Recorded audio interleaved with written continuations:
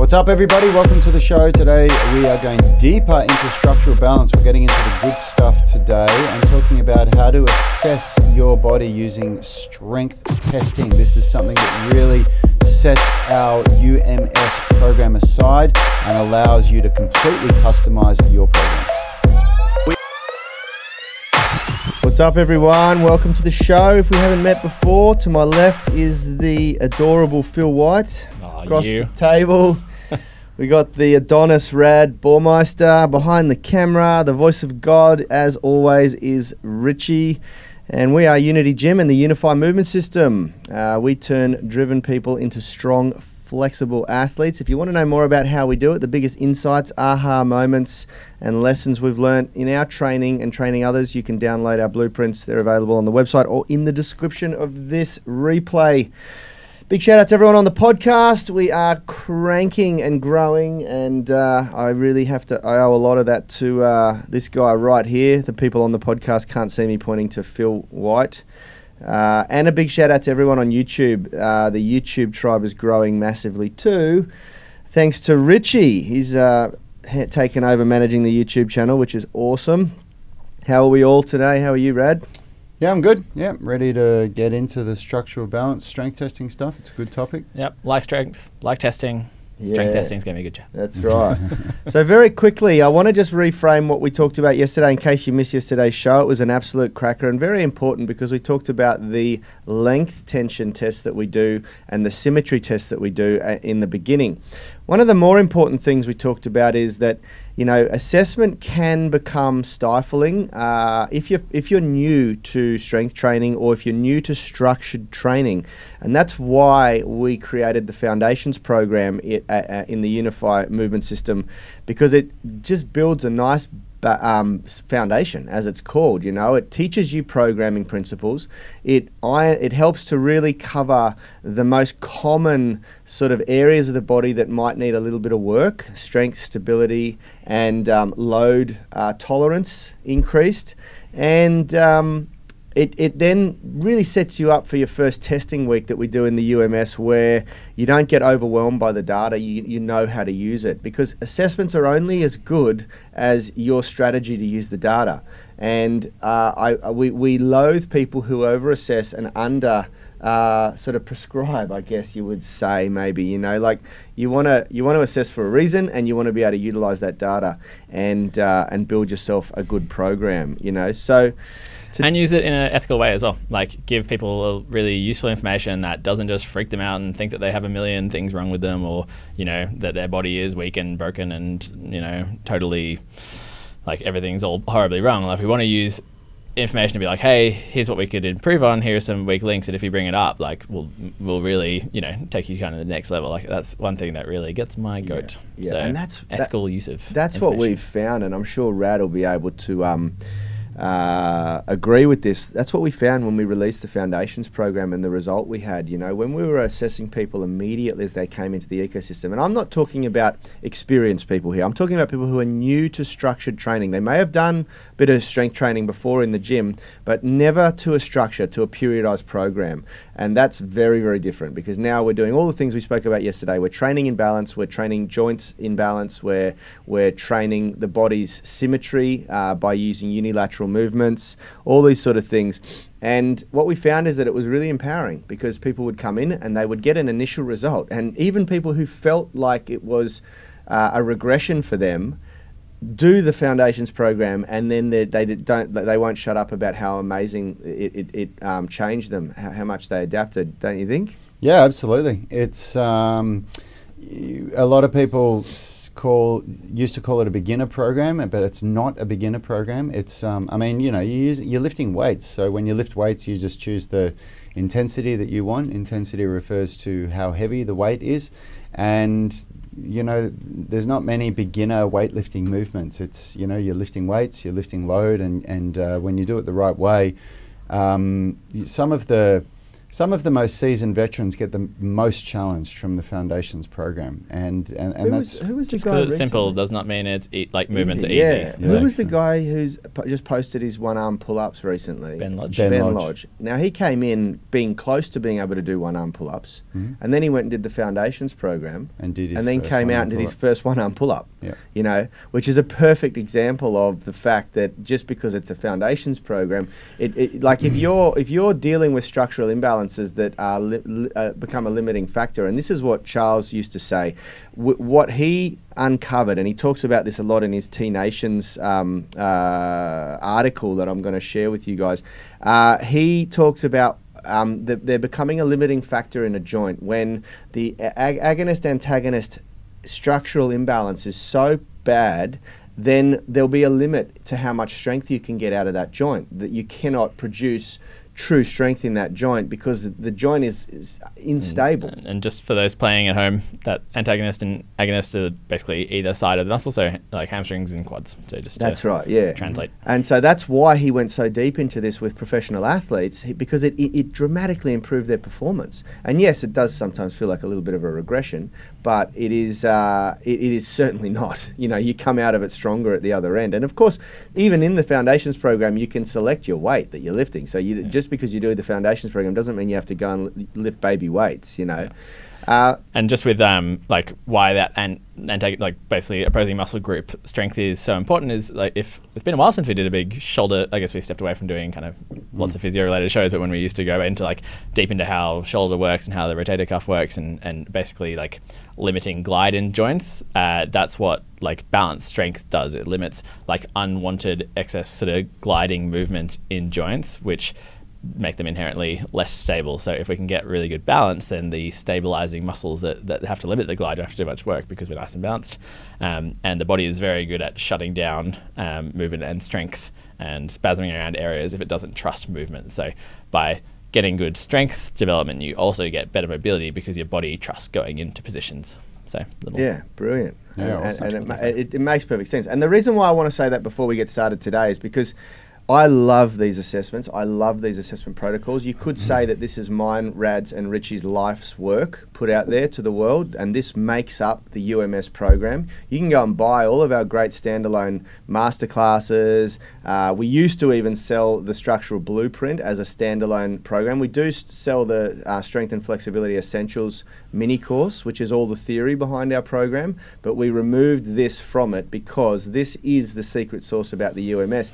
And as much as I like it, what I'm saying is you can still, you know, go and do a really great program and get really great results without going through these assessments. You know, and in many cases with a beginner, when a beginner comes into our ecosystem, they see all this great stuff, and we always say, just start with the foundations program first. Yeah. Just start with it. Don't get overwhelmed with all these amazing shiny objects. Just start with the foundations program first, because you're going to get an incredible result from that alone, and it's going to set you up to be able to understand and decipher. And the way that, like, yeah, the way that the foundations program and all the whole UMS progressions and everything about what you guys do, which is why I was so enthusiastic to get started with you, you know, working with you a couple of years ago, is like you've thought about how the human body as a system should work, and then you have to design a program which basically gives like the right amount of each of the things so that the whole system, no matter kind of what you do, will have like a balanced training approach. And so it kind of doesn't, like, you can get all this like information from testing, and then it's like, what are the end result? Oh, let's make the system work better. And it's like, okay, great, we've already ticked that off. So like, yeah, that's right, exactly. Yeah. So I think that's why it's like, you know, people, if they get kind of paralysis by analysis and get stuck thinking like, oh, it's like I've not got some optimal thing, it's like, okay, well, it's just like work on the system as a whole, get everything moving, and then once you've got your technique down, once you've kind of got like a true expression of what actual strength you have by getting the neurological adaptations, all those things that take a bit of time to come on, which is something I know that if you've just listening to the episode you may not know about, we've talked about it before. The testing won't be as useful information. So. Yeah. So let's. Sorry, go on. No, it's all right. You go. I was going to say, why don't we go through and just talk a little bit about what the strength testing is, and we sort of I guess before we do that, I just want to stop for a moment and take a moment to really, really make sure that before we go ahead and explain what the tests are and what the protocols are that we use, that we all understand the reason why we do it. And I know we've said this over and over again, and we've just pre-framed it really, really well, and you've heard from Phil, the reason for structural balance in a joint, and we take it further and we simplify it more by saying structural balance in a movement. So what your rowing should be as opposed to your bench press, and what your chin up should be when compared to your bench press, and what your front squat should be compared to your back squat, and then your split squat and your step up and your rotator cuff, its ability to produce force in the external rotation movement. And all of these variables come from a lot of data points taken from some very, very good strength and conditioning coaches and sports and exercise scientists around the world. We've really latched on to two of those people, Tony Battaglia and Charles Poliquin. This stuff was popularized, to my knowledge, by Charles Poliquin, the late Charles Poliquin. Tony made his adaptations to it, then taught that to us, and then we went and took that and made our adaptations to it. I was lucky enough to learn it from both Charles and Tony, to see the differences and the little nuances. It really is a means to prevent glide in the joint, to reduce injury, to maximize strength and performance. And we like it best because it produces or provides, I guess, a direction for people to head in that is structured, that it goes beyond just choosing movements for ego or aesthetics, or choosing movements to try and compete with your friends. Oh, well, my mate can do a 100 kilo bench press, so I'm just going to do bench press for the next month and try and beat him, you know. This gives you a structure that's about balance, and that, I think, in and of itself is really, really beautiful.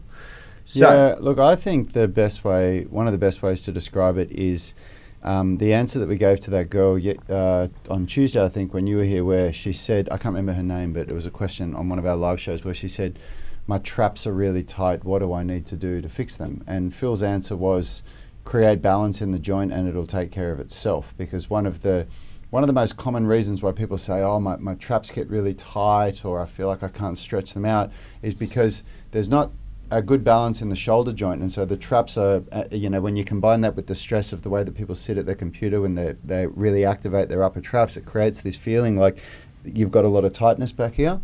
And then in the same way that when you talk to somebody like Bass, our friend Australian strength coach, who's a phenomenal powerlifter and the trainer of some of the best athletes in the world in different areas, his approach to mobility is, if you've got a tight muscle, you strengthen the opposing muscle to create symmetry in the joint, which is which works for what he does. We go deeper with mobility, of course, with what we do.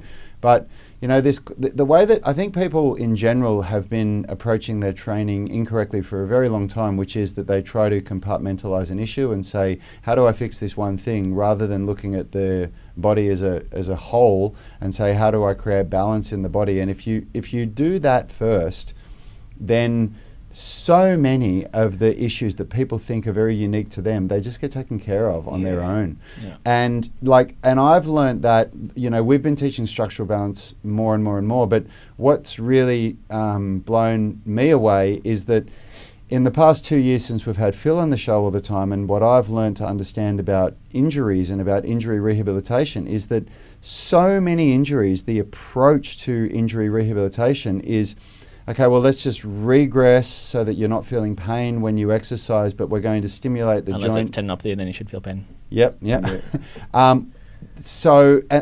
train the joint in an optimal way that creates balance, and then you rehabilitate so many injuries. Very clear to people, it was very frustrating to me as someone who wanted to learn cool shit that was complicated, and I could do some voodoo magic and really wow people with all these fancy techniques and fancy exercises that people haven't seen before, and that really captures people Yeah. But Well, I was like, oh, it's actually really simple, and people are just really bad at doing simple things consistently. Yeah. Like, and you know what? And this is exactly why the Foundations program is a set program, because after writing programs for so many people for a decade, for Yanni and I, where as a personal trainer, you kind of, like when you're a juvenile personal trainer, you have this fear that somebody's not going to stay with you if you're not giving them something unique and something exciting. Yeah. And there are certain people out there that are like that they're like, well, where's my new program? Where's the latest thing? Or why am I doing the same thing as that person?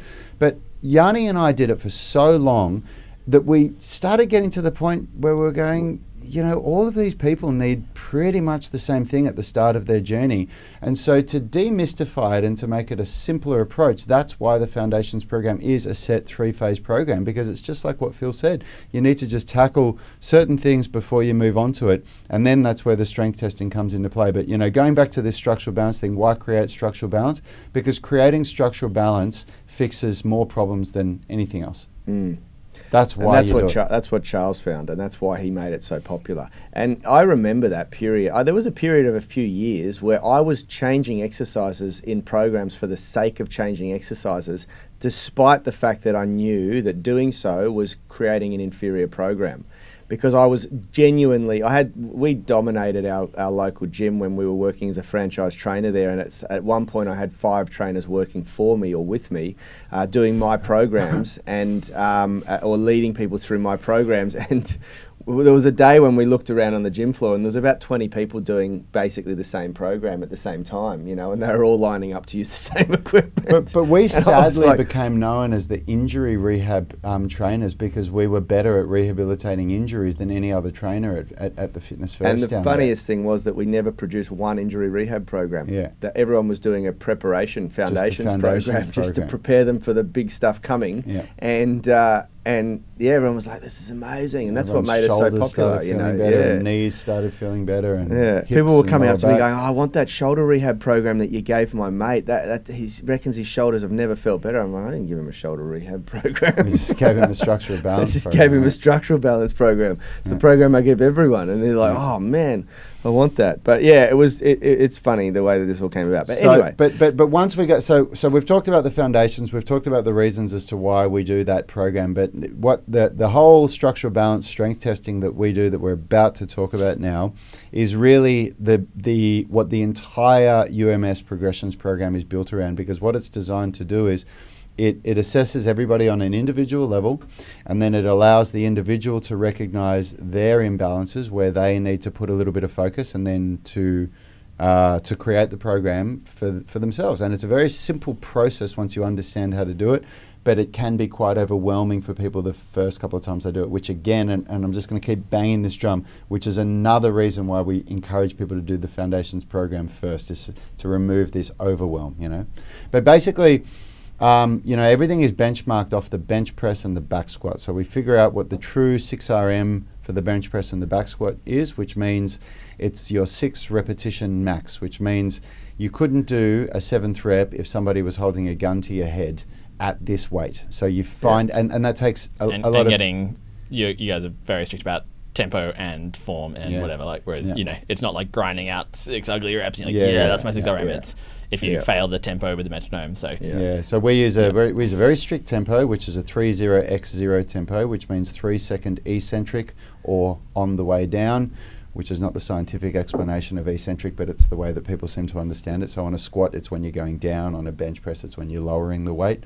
3 seconds eccentric, 0-second pause as fast as you can on the way up, and then a 0-second pause. And just very quickly, to build a little bit of context around why we use the squat and the bench press, they are for the last couple of hundred years that we have data points from scientific sports science and strength and conditioning. They are widely accepted as the 2 most common exercises to use as benchmark strength for the lower and upper body.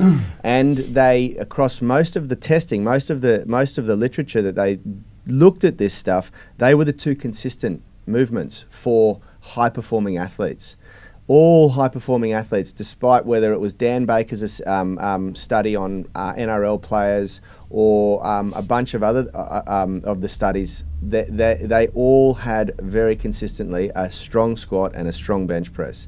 And so they became accepted as the benchmark upper body and lower body strength test. Just in case someone's going, well, why don't you benchmark it against the chin up or something like that? You know, the so bench. there you If you've got a good strong bench and a good strong squat, most likely you're going to be a pretty capable. Yeah, and they're easier to measure and control than a pull up, with calisthenics obviously being harder to right. be precise about weight. Yeah. So Yeah, exactly. Yeah. Anyway, so then from there, there's 13 other lifts which all, over these, decades of comparing athletes that Yanni's already pre-framed why they use these lifts and where these numbers come from.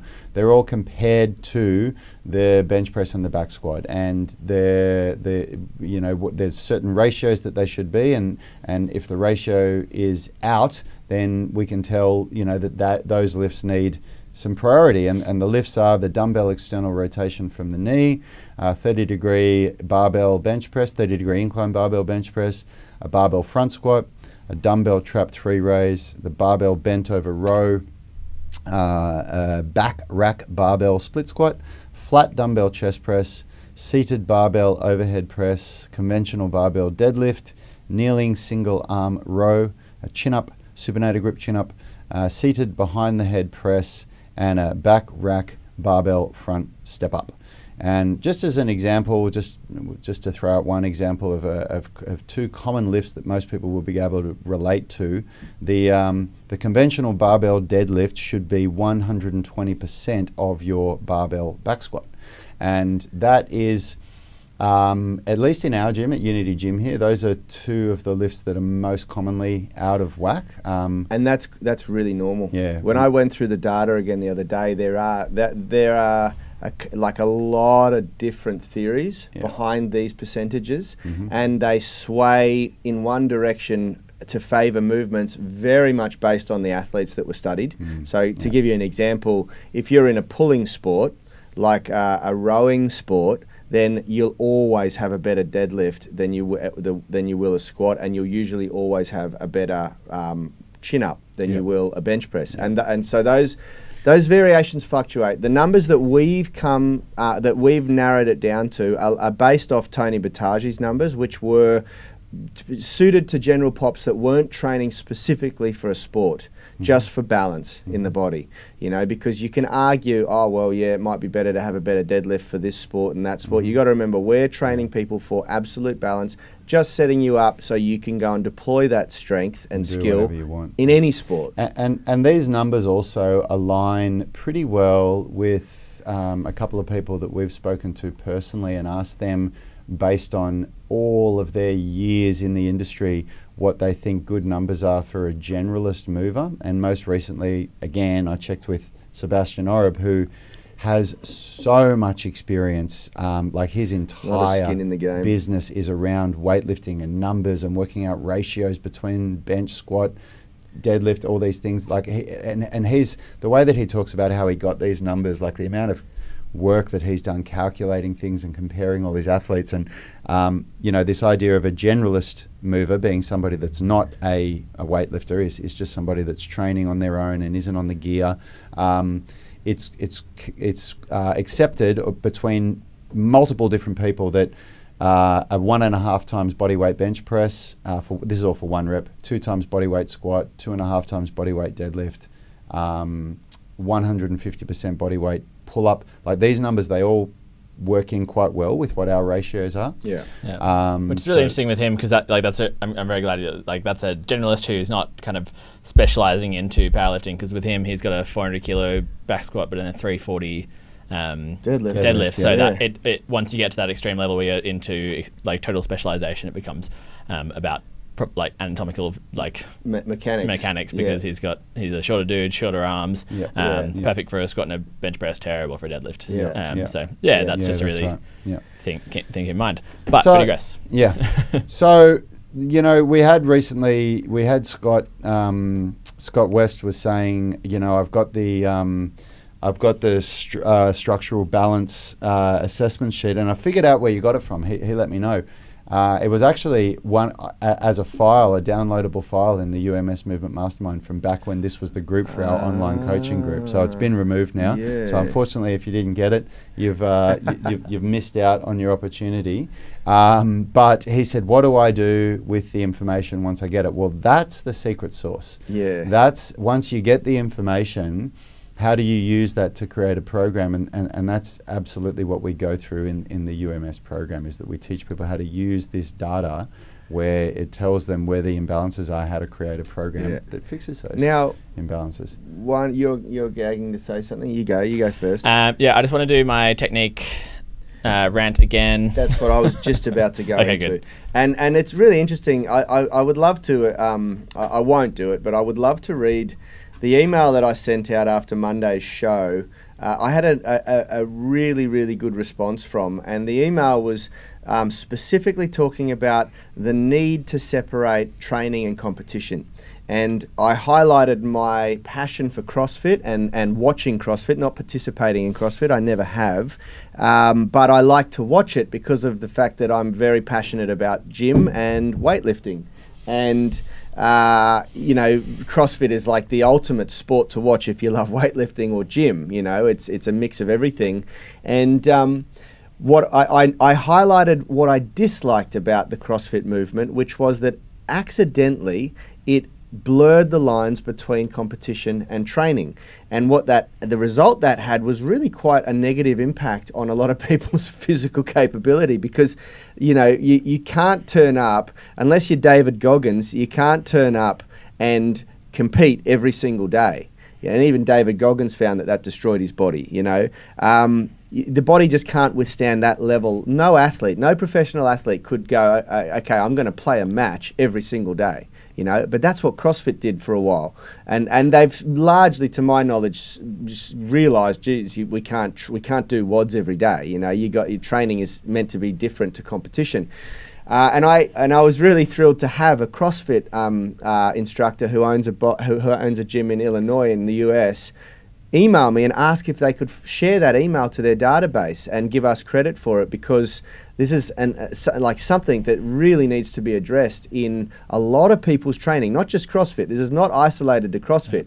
Anyone who trains with their ego, who turns up to the gym to outperform someone else or do something, or the moment you bring competition into your regular training, it can be it can be problematic, because the reality is training is not meant to be about the ego. Competing is certainly ego driven, and we even said, and I said in this email, and we spoke about it on Monday, we believe for that reason it's important to have an outlet, to have a means to compete, whether that's a sport, whether that's calisthenics like we do here, whether it's CrossFit, whether it's rock climbing, like a really cool hobby like that, physical hobby. It doesn't have to be a competition, but it needs to be something where you can express your strength. Otherwise, there is training for health, and I get that. It's okay. And, some people train like a bodybuilder to just look really good, but we believe that it's a lot more motivating and rewarding to have a really good outlet to demonstrate your strength. And as I said, we use calisthenics. Calisthenics is very much about showing off and doing cool things, but we don't train like that every day.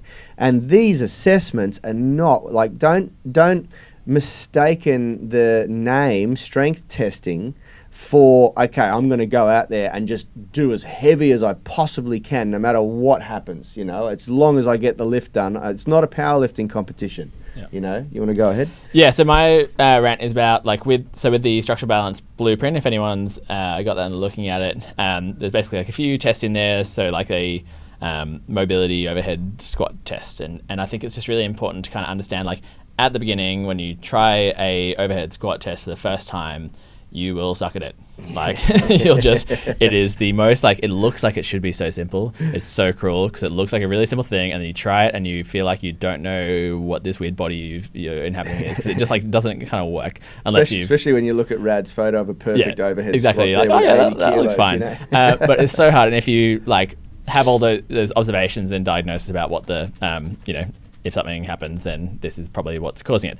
That is like, these things are true for someone who is a very good overhead squatter, and has practiced her technique and can like think about all the right things at the right time and has the right sort of foot position and like all of those things. If your technique is like correct, then this diagnosis is true. But just, you've got to be aware that when you're starting out, as I said the other day, with like a squat, if you don't know how to, you know, do the technique well and you lose tightness in your upper back, you will not get a true expression of your strength. So it's just so key to like work on nailing your technique and getting like really as the best you can at it, because then the information you get will actually be really useful and usable. Because I just hate to see if like someone was trying these things and then they get totally derailed by trying to hunt down, as Rad was saying, like going down to that really specific thing and missing the big picture just because they've got information that's maybe not that useful because their technique sucks. Yeah, that's right, exactly, and that's why we say that it's better in the hands of someone who's got a little bit more experience, you know. Yeah.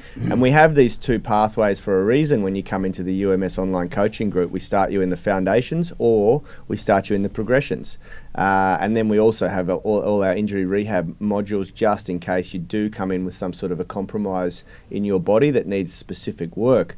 But, you know, the idea of doing these assessments as an assessment, yes, they're a strength test, but they're also not there to test your ego. They're there, there's very, very specific criterion that we follow to make sure that it's a true test, that it's not testing ego. And it takes time to learn how to do it even properly, which is why we say to people that the first 2 times they do it, you're not even testing. All you're doing is learning how to do the movements, learning how to do the tempo and all of that. Yeah. Aiden's got a really good question here. I'm glad you asked this, Aiden. He said, do you guys usually get people to be as balanced as possible before going into calisthenics moves?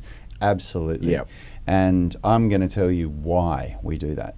I tested this myself by pursuing calisthenics full steam ahead for about 2 or 3 years, and I did not make the progress that I felt that I should have for the amount of time invested. I really thought that training 5 to 6 days a week for 2.5 to 3 hours a day in calisthenics with my level of understanding of movement would have produced a better result than what it did. Yeah, and you were unrelenting.